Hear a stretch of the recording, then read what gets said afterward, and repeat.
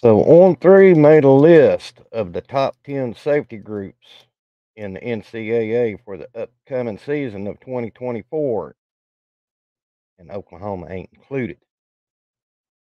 Shocking, ain't it? I don't understand these lists. I I'm going to talk about this. I'm going to talk about this and much more on this episode of Sooner Legends Podcast.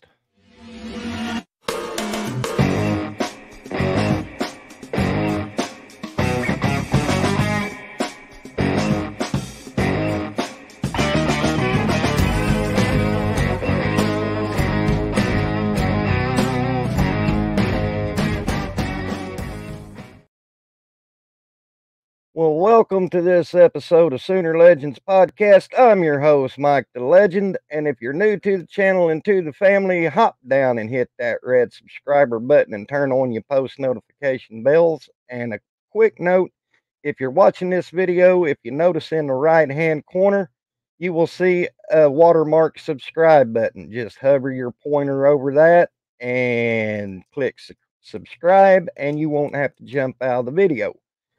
Could you give me a like and could you comment on the video? Are you upset as I am with On3 and how they snubbed Oklahoma again?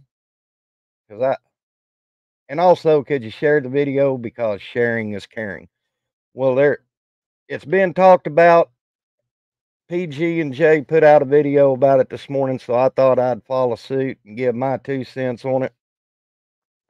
On3 put out a list here a couple of weeks ago about the top 10 safety groups by school in it for the upcoming 2024 season, and Oklahoma isn't nowhere on it.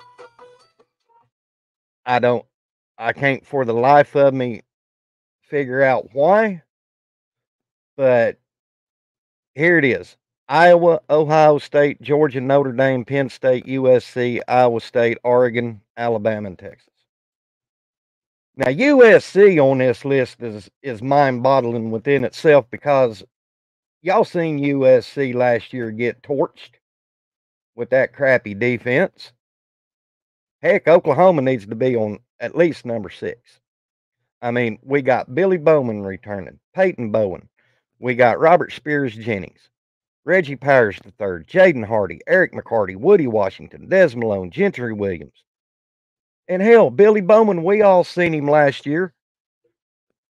63 total tackles, 6 TFLs, 6 interceptions, 4 pass breakups, and some pick sixes. And it started last year. Billy Bowman getting snubbed for the Jim Thorpe Award. At the very least, he should have been a finalist. At the very bare minimum. And in my mind, he should have won the doggone award. And this is the deepest and best safety position group that is probably being fielded since the Bob Stoops era. And I don't understand it. Help it make sense. I mean, if you look at Woody Washington, 48 tackles, 1 INT, and 1 forced fumble. Des Malone, 47 tackles, 1 INT, and a forced fumble. Gentry Williams, 3 INTs, 30 tackles, and 4 TFLs. And PFF wants to dock them for missed tackles and everything. Guys, don't pay no attention to these lists. This is just adding fuel to Oklahoma's fire for being snubbed.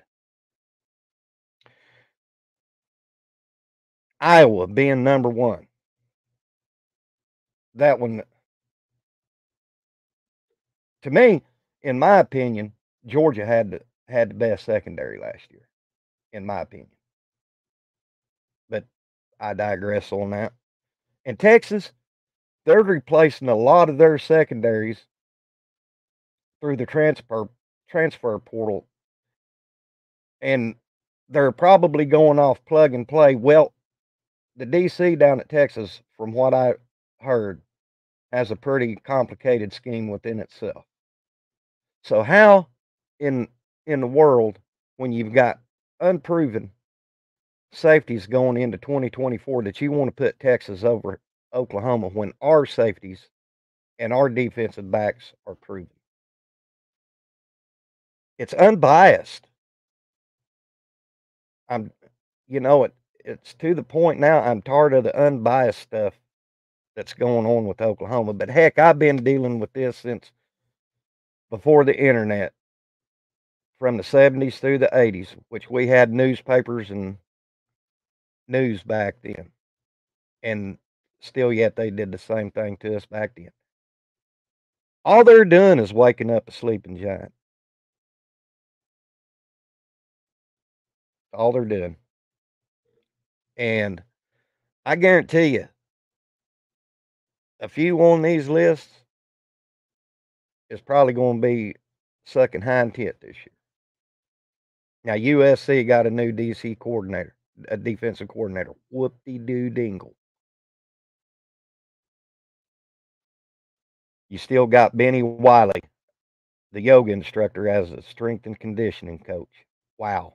Ooh, ooh, ooh, ooh, ooh. And Iowa State, why are they even on that list? I'm telling you, the hate's running deep. I mean, even in the recruiting, the on-3 recruiting, Oklahoma right now is sitting #1 in the SEC as of right now.